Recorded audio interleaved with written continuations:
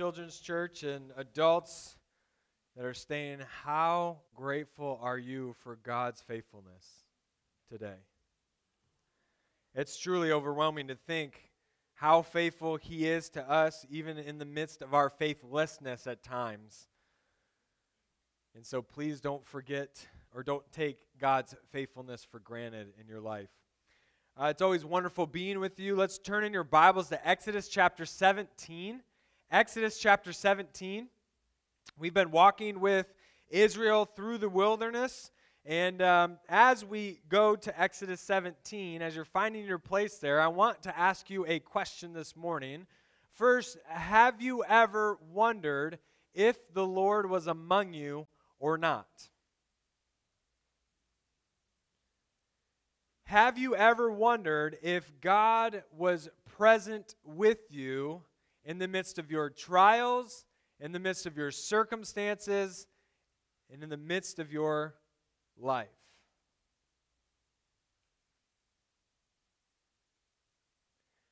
Before you go all high and mighty and say you've never doubted God's presence, I really want you to think about this today. Because I can almost guarantee that all of us in here have had a time or two where we have genuinely wondered, God, where are you?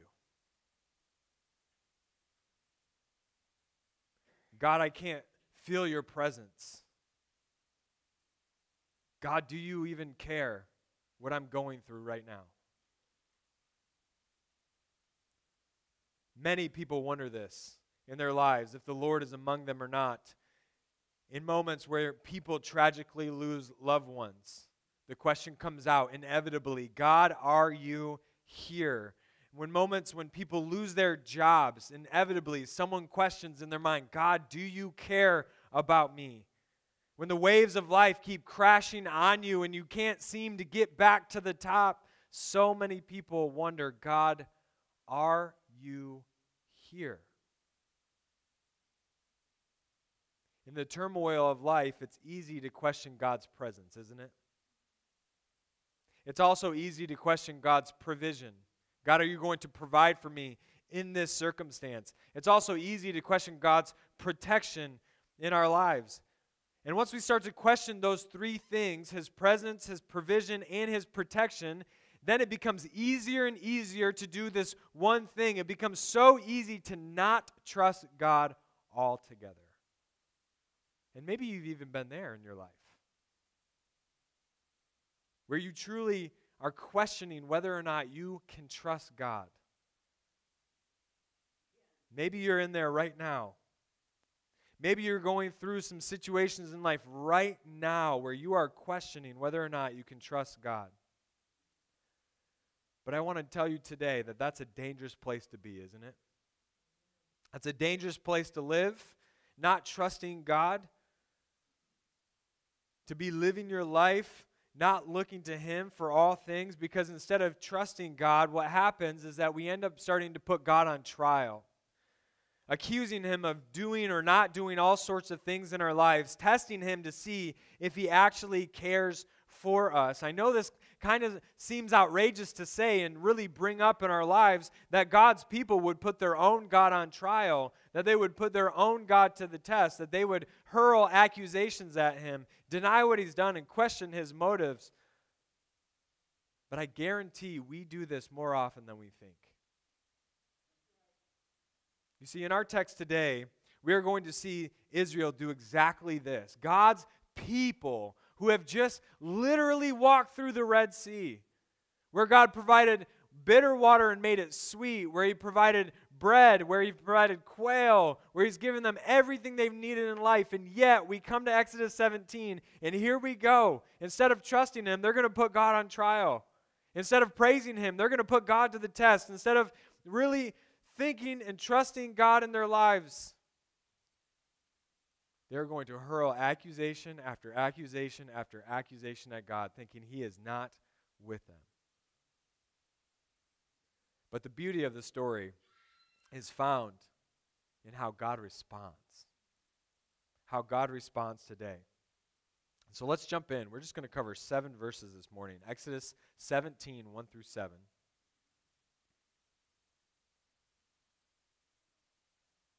And just remember, right before Exodus 17, in chapter 16, God just gave them quail one night and started giving them manna every single morning.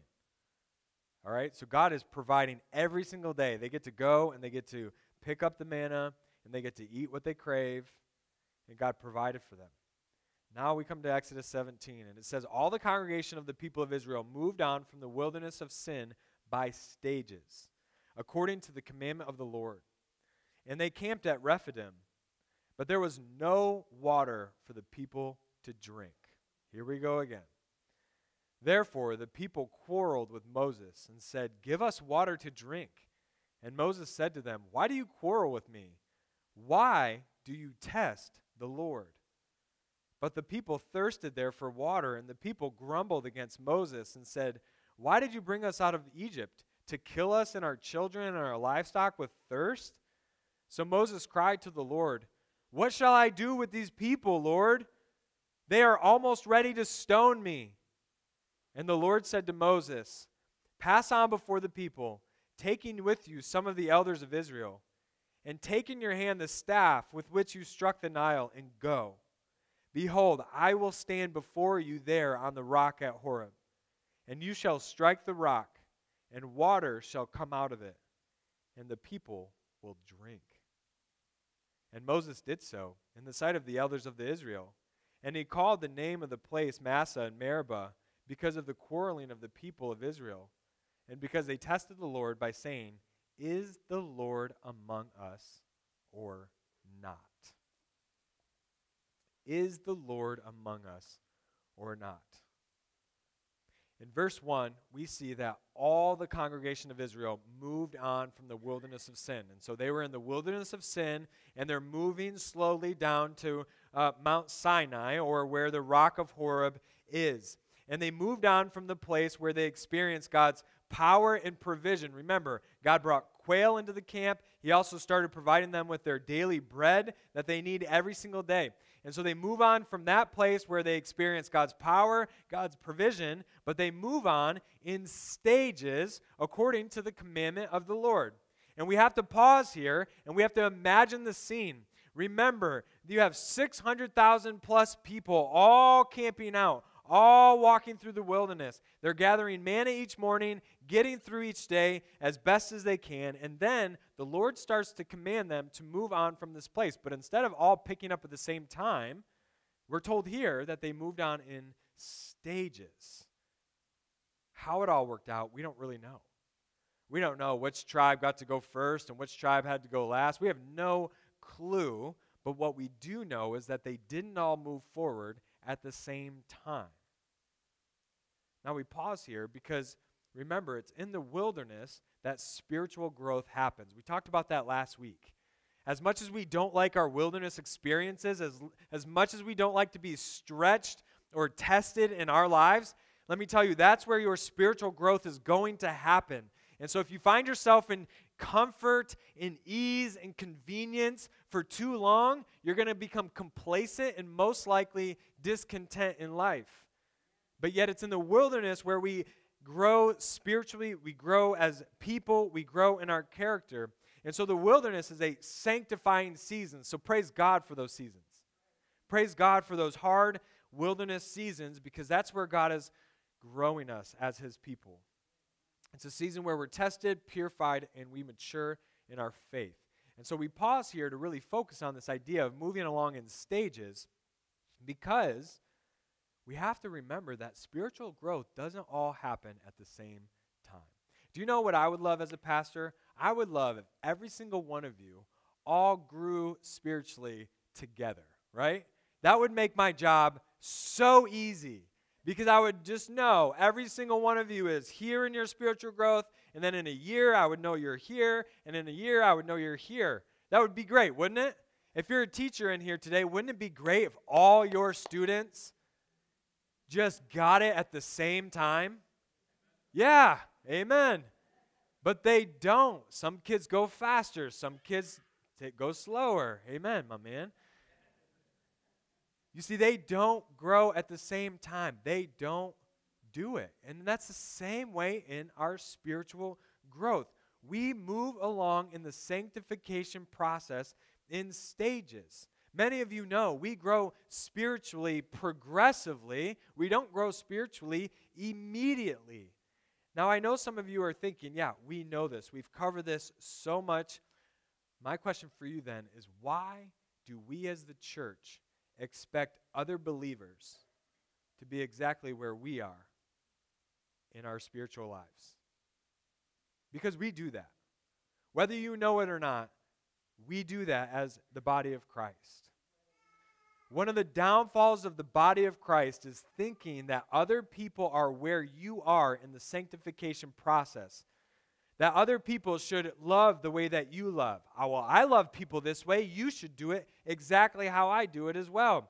You think they should serve the way you serve. So many people say, this is what I've done. How come those people aren't doing what I'm doing in my life? So many people think that they should do it the way that I've been doing it in my life. Listen, church, we cannot think this way. We all grow spiritually in different stages. Every single one of us. Some will progress in their love at different points of their lives. Some will progress in their kindness and in their mercy. Some will progress in their service and their action with others. But we cannot expect or place that expectation on other people saying, well, I'm here, why aren't you with me? Well, listen, it's because we grow in stages. Every single one of us, we grow in stages. And so instead of thinking people need to be where you are, we actually need to do the opposite. We need to help people grow. The teachers don't just say, you know what, everybody has to be here when it comes to math. And you know what, if you don't get here, we're just going to leave you behind. No, teachers, what do? They go back and they help those students who aren't there yet. Don't they? Good teachers do that. And then they go forward with the students who are a little further, and they say, you know what, I'm going to help you go even further.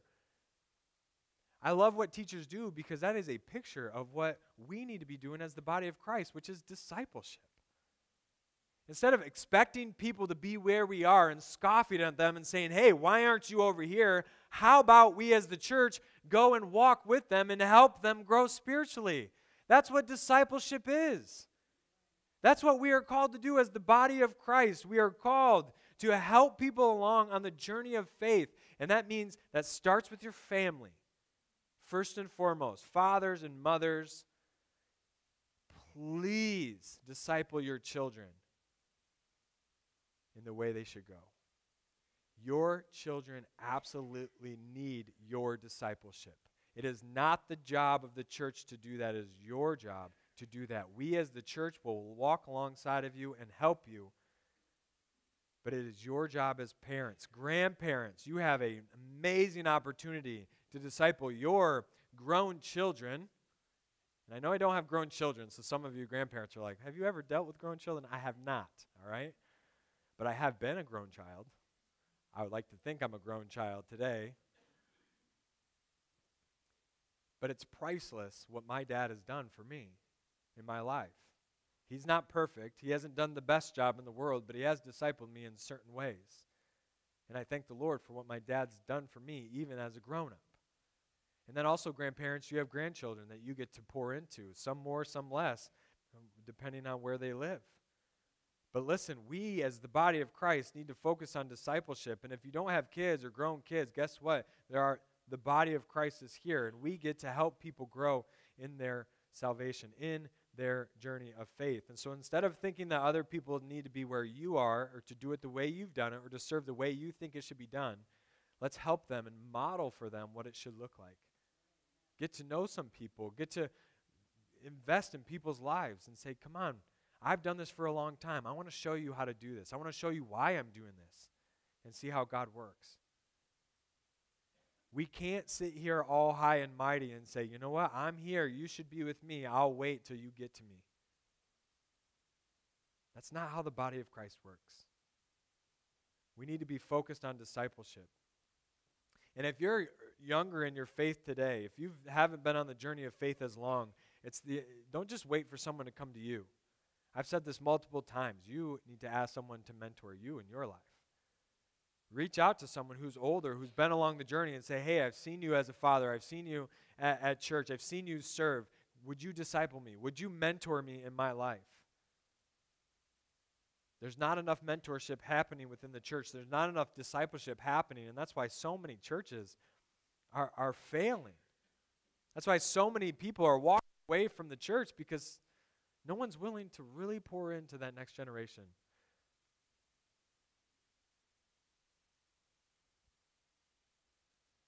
We will grow spiritually in stages. But remember, here's the beauty of it. It all happens according to the commandment of the Lord. So God commanded Israel to move along in stages. And so they had to follow God's command in their lives, and that happens in our discipleship as well. We are commanded to disciple others. We plant, we water, but like Paul said, it's God who gives the growth. He is the one that progresses us along in our faith by His Spirit, but He loves to use God's people to do that.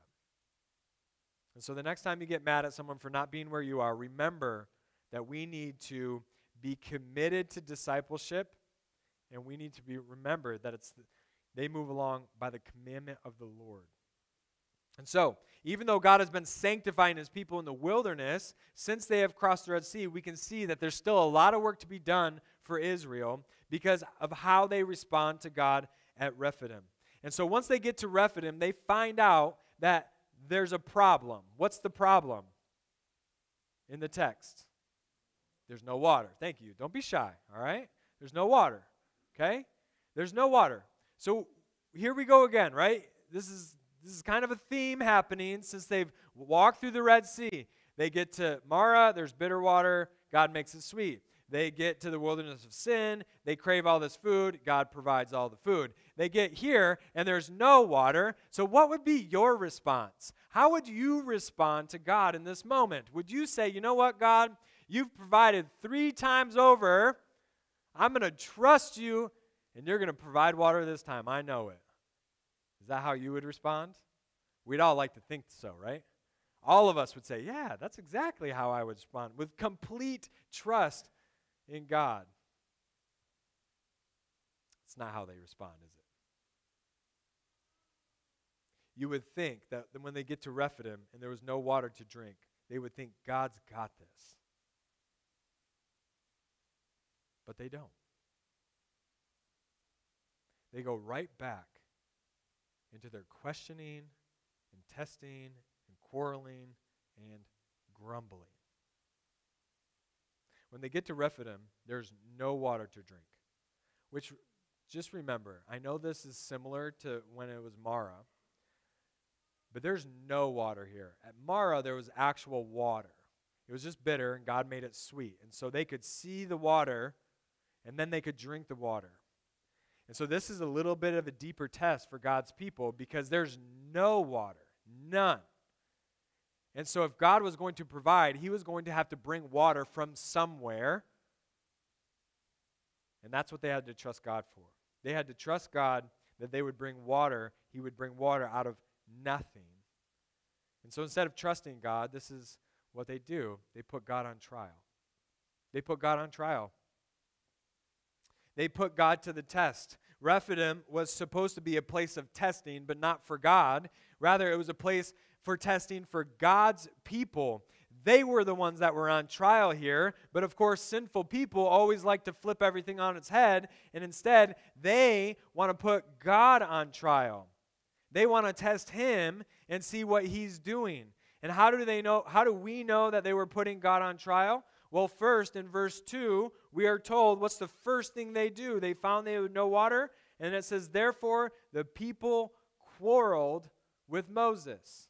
The people quarreled with Moses. The word quarreled here is a strong word suggesting that they've reached a new level of hostility.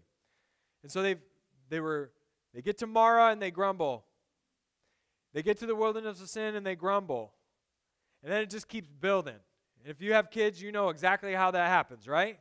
They grumble a little bit, and then they grumble a little bit more, and then they grumble a lot, and that's when we react, right? This is a new level of hostility, which means that they were revolting in this moment. Can you imagine an angry mob of 600,000 people, thirsty, wanting water, and yet there's not a single drop of water to be seen? And they were casting the blame on Moses, which means they were ultimately casting the blame on God. Listen, for the fourth time since they've walked through the Red Sea, they were grumbling, quarreling, murmuring, but yet this was on a whole new level. And so that's how it started. They were grumbling, they were quarreling. But then in verse 2, we're also told that they tested the Lord. It says the people quarreled with Moses and said, "Give us water to drink." And Moses said to them, "Why do you quarrel with me? Why do you test the Lord?" The word test here means a trial by ordeal. That's what that word test means. A trial by ordeal. And it's also a term in the Old Testament that's used for a covenant lawsuit. And so you can see here that this is in the form of a trial, if you will, or bringing someone to justice. And in this lawsuit, they presented a list of their accusations against the Lord, which we're going to get into in a little bit. And so they're hurling these accusations at God. They're testing him, saying, you know what, we're sending you a lawsuit. And then third, the alleged crime that God is accused of was committing capital murder or even genocide. Verse 3, but the people thirsted here for water, and the people grumbled against Moses and said, "Why did you bring us out of Egypt? To kill us?" There it is. That's what they think God's trying to do to them. They are accusing God, saying, "You are trying to kill us in our lives. We should have just stayed in Egypt." They were blaming God for leading them to a place where there's no water, which means that they're all going to die. And then next, in verse 4, we are told that the people were ready to give God's representative the death penalty. So now that the blame, the murder, right, that was what he was being accused of, but what's going to be the penalty of that if he's found guilty? If God's found guilty, well, God's representative is going to be put to death. Because Moses does what he should. He cries out to the Lord, and he informs the Lord that they are about to stone him, which is the conventional way of carrying out the death penalty in this time. And so you can imagine the scene a little bit. You have 600,000 people plus, and it's an angry mob. They're revolting. They're accusing God of capital murder. And then they're like, what should we do? Well, we should just stone and get rid of Moses. Just kill him, and we can figure this out by ourselves. And next, we know that they put God on trial because Moses brought the elders of Israel with him. In ancient times, an assembly of elders passed judgment on disputed matters. You'll see that throughout the Old Testament. All the elders were the ones who would pass the judgment.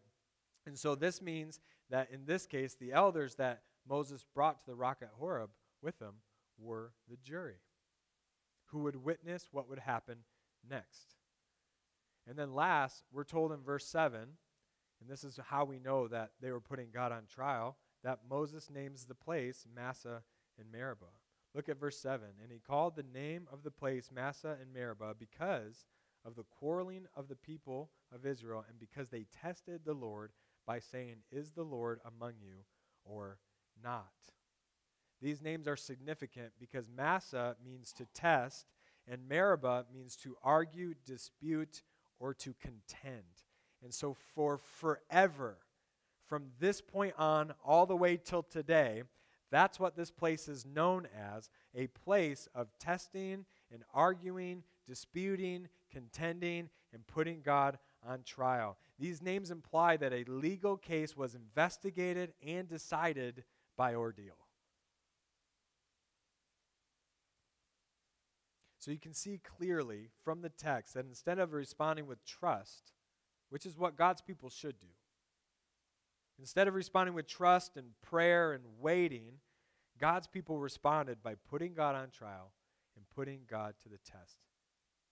Even though they knew God, who God was, and what God was capable of, Instead of saying, surely God who can part the Red Sea can provide water, or surely God who makes bitter water sweet cares about us, or surely the God who makes bread rain from heaven every single morning is with us, they didn't do any of that. Instead, they would rather boldly accuse God of not providing, not protecting, and not being present. That's what they're doing. They're accusing God of not providing, not protecting, and not being present. The accusations of God's people are very clear in this passage. And to be honest, it's kind of mind-blowing that God's people would have the audacity to accuse God after everything they went through. Doesn't it? You read this text and you're like, how do you even have the audacity to say these things to God after everything He's done for you, all the way from getting you out of Egypt? You witnessed all the plagues. You witnessed God protecting you. You witnessed everything that went on, and yet here you are trying to literally put to death God's representative because God is trying to kill you in your life. See, I think about my life sometimes. And I think about how sometimes I accuse God even after all God has done for me. Going through some different things in my life, there are moments where you ask the question, God, do you care what I'm going through? God, are you present in this trial? God, will you provide what I need right now? And in those moments, instead of asking the questions and lamenting, which is the right thing to do, I'm asking the question, accusing, which is, of course, the wrong thing to do as God's children. And so we see their accusations very clear, and these are very convicting because I'm as guilty as them. The accusations of God's people are seen in the three statements that we see from God's people. So they say three statements in these 7 verses. First, they say, give us water. Give us water. In this statement, what they are doing is demanding God's provision. They are demanding it, and they're accusing Him of not providing, and instead of asking for it and waiting for God to work, they're actually insisting that God work on their terms. They're done waiting. They're done saying, you know what, God, I'll just wait for water from you. They're done with it. They're on this side now where they're saying, God, give us water now or else. They're demanding God's provision on their terms. They're telling God that He has to give them what they want or else something is going to happen. Have you ever done that before? Have you ever tried to tell God what you need in the moment? Maybe you have. As much as we want to scoff at them for doing this, how often do we insist that God work on our terms? How often do we say, hey, God, if you give me this, then I'll do this. Or God, you know what? You better give me this or else I'm gone. And I'm not going to follow you anymore. A lot of us have been there. A lot of us have accused God of not providing for us and demanding it on our own terms. Second, in a sense, they say, don't you care about us? Don't you care about us? In verse 3, we already read it. They asked God, why have you brought us out of Egypt? Was it to watch us die? Is that all you wanted, God? Did you just want to see us suffer? Is this a big joke to you? Are we just your little puppets that you just kind of let out to just die off in the wilderness? All 600,000 plus of us? What they're doing in this statement is denying God's protection. They're accusing Him of forsaking and leaving His people. Even after everything that God has done for them, they felt alone. They felt like God failed to keep His promises in their lives. How often do we think that God has abandoned us in our wilderness? Because that's where our minds go. And I speak from experience. You're in those wilderness season and you just feel completely alone.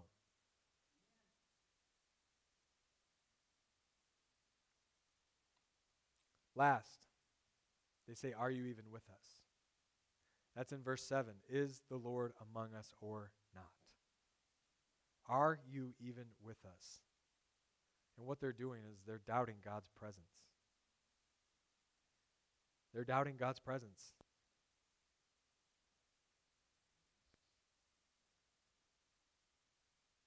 They're accusing him of forsaking and leaving them. Even after they've done for them, they felt alone. They felt like God failed.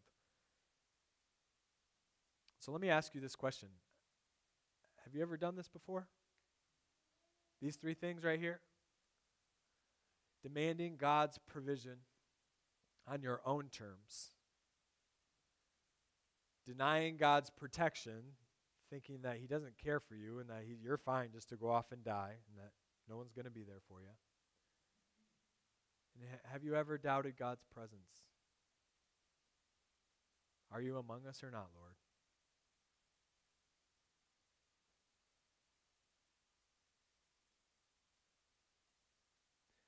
Obviously, Israel did not respond the way they should have, correct? Which we need to learn from. Remember, as we go through Exodus, these are written down for our example to follow. And of course, here we're learning what not to do. And so there's much to learn. There's much for us to learn in this passage, not responding like them. Instead of demanding God's provision, yes, we should ask for God's provision, but then trust that he's actually going to provide it, right? That's the right way to do it. You can ask God to provide for certain things, but yet it's all on God's terms, not yours. You can go to God and say, God, I don't feel protected here. I don't feel like you're caring about me. Lord, help me understand how much you do care about me. And so instead of denying his protection, just let him know, you know what, Lord, I do know you're protecting us, but I need to see it. And then, are you even with us, is doubting God's presence. If you feel like you're absolutely alone in your life, listen, we need to understand that God does not leave us or forsake us. He's promised us that. And he's promised us that, and he's come through on his promise by sending his Spirit to live amongst us. So you think God's not here? Guess what? If you are a Christ follower, he literally lives within you. That's how close he is, no matter what situation you're going through. And so we learn from them, but we learn what not to do. And then, like I said, there is beauty in the story, but the beauty is found in how God responds. The beauty is found in how God responds. And so how did God respond? Just like last week, he didn't smite them. He didn't leave them. He didn't ridicule them. In fact, he didn't even talk to God's people here. Instead, he just talked to Moses. And then he did something amazing. He gave them the water they needed. He gave them the water they needed. He provided water from a rock. Now again, tons of people want to explain this away and be like, oh yeah, well in that area there's aqueducts, and if you move a rock, all these springs will come out. No. This was a supernatural provision of God. Out of a rock in a desert. Only God could do this. Only God. Psalm 105:41. The Psalms are amazing because it brings our minds back to situations like this. But look, he opened the rock and water gushed out. It flowed through the desert like a river. It flowed through the desert like a river. And so God gave Moses specific instructions. He says, go before the people, take some elders with you. Oh, and also don't forget your staff, the staff that also hit the Red Sea, which made it part and did a lot of the stuff during the plagues. He says, go to the rock at Horeb, which is a very interesting point that's where God wanted him to go. Because that's where God first appeared to Moses back at the burning bush, was the rock at Horeb. And so here we go. In Exodus chapter 3, Moses is like, how do I know that this is all true? How do I know that you are God? And God says, I'm going to give you a sign. And here's your sign, is that you're going to end up back right here worshiping me. And we get to Exodus 17, and guess where they are? Right where God said they would be, worshiping him. And so the sign that God was going to come through on all of his promises has been kept and fulfilled. And here we go. They are at the rock at Horeb. They're exactly where God wants them to. He also goes on to say, and I will be standing before you. Now, whether that's the pillar of cloud or whether this was a pre-incarnate Jesus who was standing on the rock, we don't know, but God was there. And then God said, strike the rock and water will come out. And guess what Moses did? He was faithful, and he did so. He was faithful, and he did so. Can you imagine the trust it takes to be like, okay, Lord, 600,000 people need water, and I have to hit a rock? Talk about the trust to say, okay, I'm going to follow through and do exactly what you say. And when he struck that rock, water flowed from the rock. And like Psalm 105:41 tells us, this was no trickle of water. This was not the spring of water. Have you guys ever seen a picture of the beginning of the Colorado River? And if you don't know what the Colorado River is, it goes through the Grand Canyon, okay? So it's that river that's literally in the Grand Canyon, this massive thing that is there.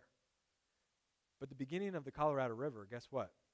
You can stand like this over it because it's just a little simple spring.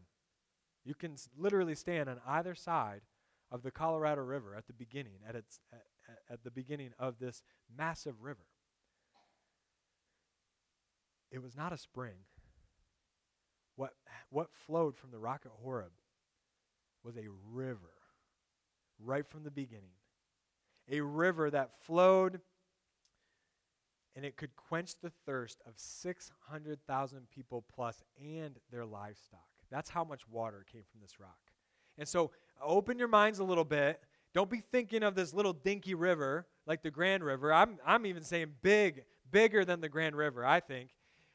Think about what God did in that desert with this massive river coming through and 600,000 people needing to drink, which shows us that what God provided here wasn't just a little bit, but it was sufficient for all of God's people, and it was abundant for every single one of them to quench their thirst. When God provides, he doesn't just provide a little. He overflows, doesn't he? Surely my cup overflows, is what the Bible talks about.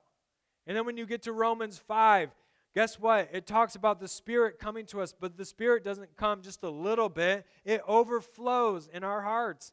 God does not just provide a little bit. He provides what we absolutely need in our lives. And so when the water began to flow before the people, in his mercy and his grace, the Lord was saying a few things to his people. He said, listen, even though you demanded it from me, I gave you water to drink. And when he gave him water to drink, he was saying to his people, I am your provider. I am your provider. And even though you don't think I care about you, the Lord says, I gave you water because I care about you and because I am your protector. I'm going to protect your life and make sure that you can keep going. I'm going to protect you to make sure you know that I am here. And yes, even though you were doubting whether I was with you or not, when God gave that water, he was telling his people, I am all present. I am with you at all times and in every circumstance and in every situation, and I will not leave you nor forsake you. God didn't have to respond this way to sinners, did he? No, he could have just let them all die in that wilderness and moved on. He could have just said, you know what, Moses? We're gonna pull a Noah. We're gonna start over, all right? We're gonna just take you, let them all go. But he didn't. Because of his love and his grace and his mercy for his children, he provided exactly what he needed. He protected them, and he was with them in their wilderness experience. Even though we are like Israel at times by putting God on trial and putting him to the test, even though there are times where we demand God's provision, we deny God's protection, and we doubt God's presence, because of his great love for us, because of his amazing grace, and because of his immense mercy, guess what? God has also given us water from the rock, hasn't he? He has given us water from the rock, but our rock is not at Horeb. Our rock is Christ. Our rock is Christ. Paul knew this all too well Look at 1 Corinthians 10, 1 through 4. For I do not want you to be unaware, brothers, that our fathers were all under the cloud and all passed through the sea. And all were baptized into Moses in the cloud and the sea. We've already gone over this, right? God was there in the cloud leading them, and they walked through the Red Sea. And that was their spiritual baptism, if you will. And in the sea, and all ate the same spiritual food, which we talked about last week, that's manna, and all drank the same spiritual drink, which is the water from the rock. For they drank from the spiritual rock that followed them, and the rock was Christ. Listen, Jesus is our rock, and from him flows the waters of everlasting life. Flows the waters of everlasting life, and whoever drinks of the water that comes from Christ will never be thirsty again. You see, what happened in the wilderness is a foreshadowing of what happened through Christ. And so I want you to think about this for a little bit. Go back to Moses and what he did. Moses struck the rock, not the people. The people deserved the wrath of God for putting God on trial, for putting God to the test. But instead of them being struck by the wrath of God, the rock was struck. And the water flowed from the rock to save the people, and that water was abundant and sufficient for their salvation, correct? Likewise, Jesus, our rock, was struck for our salvation. Instead of striking us, who deserve the wrath of God because of our sin, God struck his Son, Jesus Christ, our rock, and the living water that flows from him is abundant and sufficient for our salvation today. He is the one we go to, and he is the one we drink from because he is the fountain of life. And that is what he said himself in the New Testament. And so the question for you today is, have you drank the waters of everlasting life?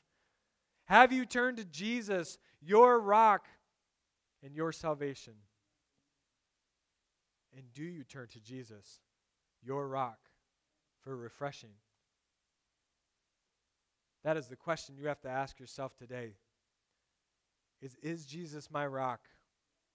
And am I drinking from his fountain that will never go dry? And so I want us to put this all together today.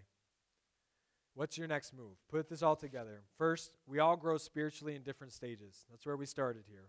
We all grow spiritually in different stages. And I'm just going to say it. We all put God on trial, even though you might say, well, I don't do that. You probably have or do.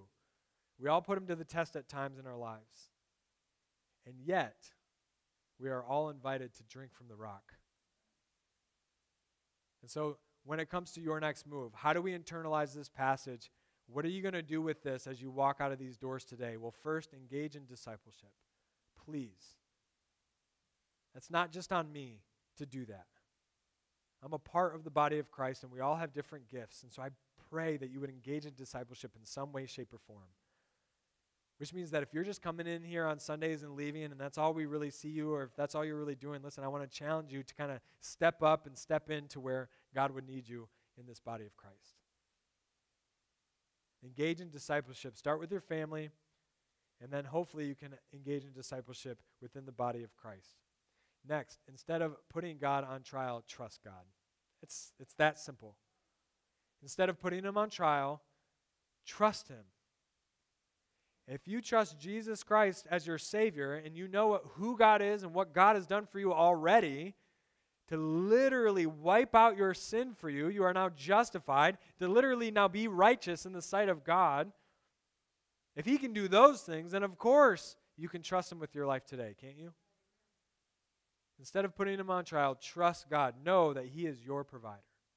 Know that he is your protector, and know that he is present with you no matter what you're going through. And I know a lot of us are going through things right now. And so I can say that confidently because of God's scripture today. And last, I pray that it is your instinct, your literally spiritual instinct to run to the rock that never runs dry every single day of your life. Turn to Christ, because from him flows the fountain of life. And so if you ever feel like you are thirsty and you feel like you can't keep going and you feel like God is not there, listen, turn to Jesus. Turn to Jesus. If you would, turn in your Bibles to Psalm 95.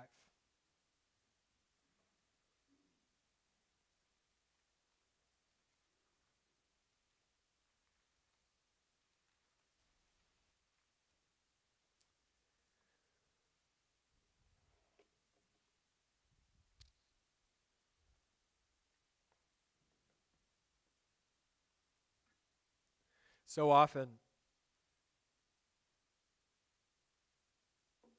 we forget that these things are written down for our instructions, for our example, but a lot of these things are written down also so that we can praise God for who He is and what He's done. And I love Psalm 95. It's so fitting to end with today.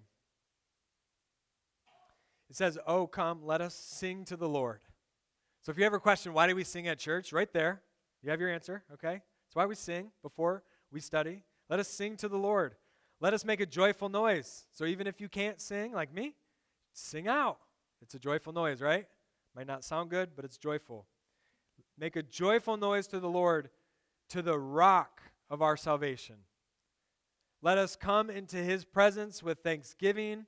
Let us make a joyful noise to Him with songs of praise. For the Lord is a great God. Amen? And a great King above all gods. In His hand are the depths of the earth. The heights of the mountains are His also. The sea is His, for He made it, and His hands formed the dry land. So now you start to think, okay, how does the Red Sea part? Well, right there, because the sea is His and He made it. And how does water come out of the land, the dry land? Well, because right there, His hands formed the dry land. He is the maker and has power over His creation. That's how those things can happen. And then it says, "Oh, come, let us worship and bow down." So because of who God is and what He's done for us, let us come, worship, and bow down. Let us kneel before the Lord, our Maker. For He is God, and we are the people of His pasture and the sheep of His hand. Today, if you hear His voice, do not harden your hearts, as at Meribah, as on the day at Massa in the wilderness, when your fathers put me to the test and put me to the proof, though they had seen my work. For 40 years, because of this, for 40 years I loathed that generation and said, "They are a people who go astray in their heart, and they have not known my ways. Therefore I swore in my wrath, they shall not enter my rest." We need to learn from the example of the Israelites today. Instead of doing the latter part of this, instead of testing them, instead of putting Him to the proof, we need to do the top part of this passage, right? Sing to the Lord, make a joyful noise, come into His presence. The Lord is great. He is the King above all kings.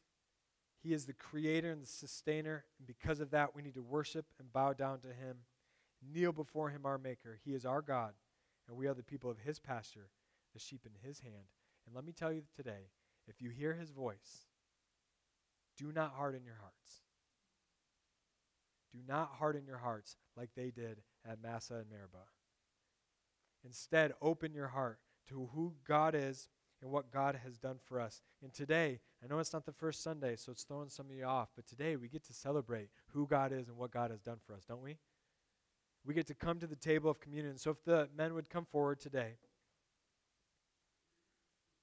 we get to celebrate what Jesus Christ has done for us. We get to celebrate our rock and our Redeemer.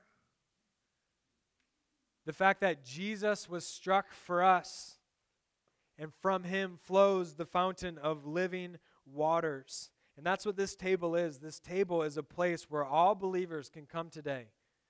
And you can partake in this. But let me tell you this, if you're not walking faithfully with God today, instead of partaking in this with us, use this time as repentance. Let it pass by you and use this time as repentance. But we do invite all believers to join with us today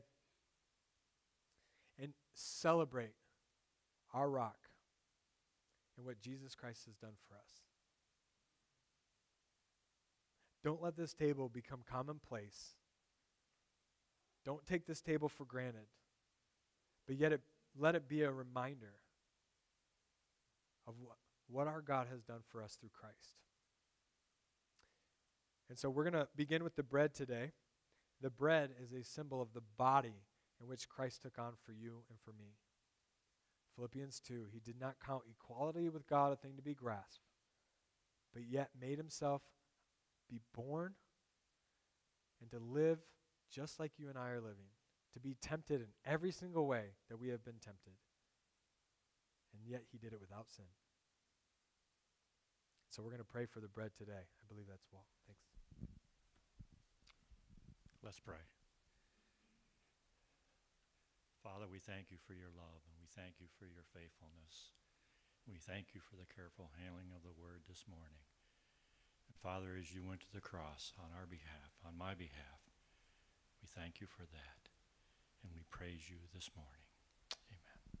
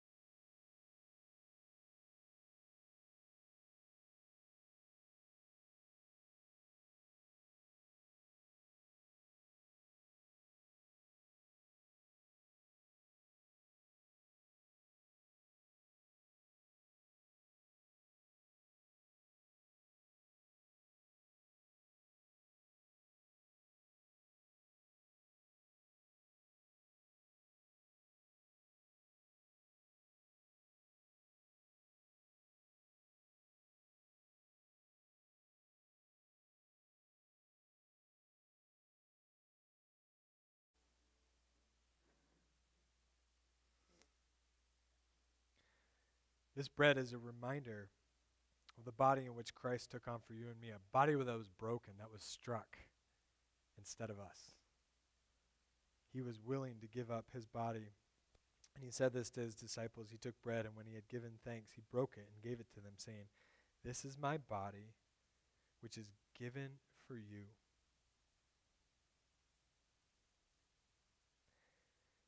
That part always gets me.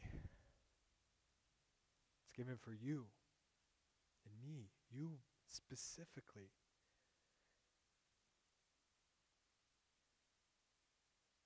Do this in remembrance of me. Let's do that together today.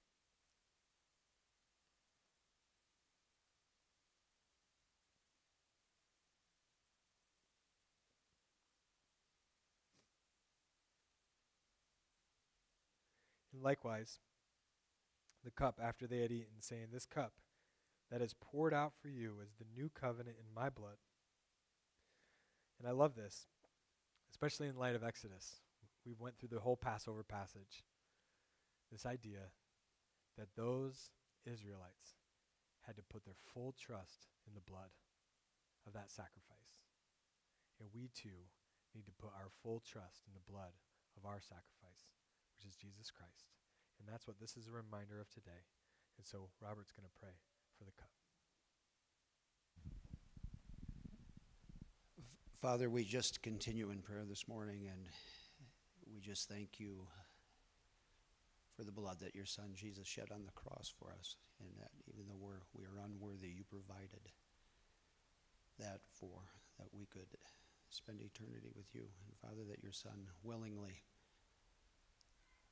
gave up his life for us, but was raised again that we could have everlasting life. We just thank you in Jesus' name.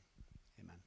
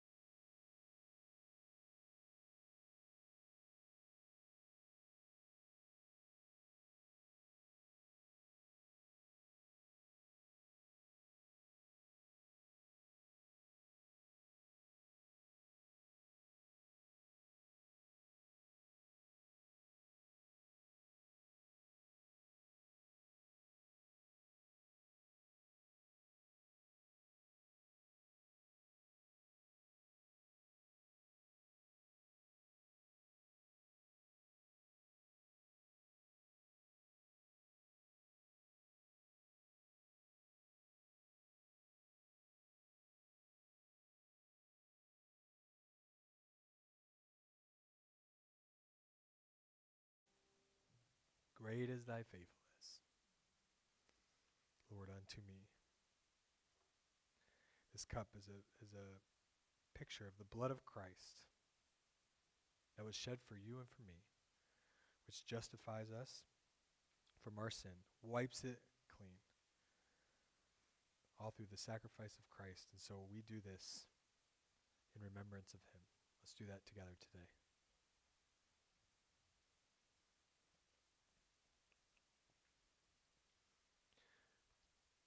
Lord, I pray that you would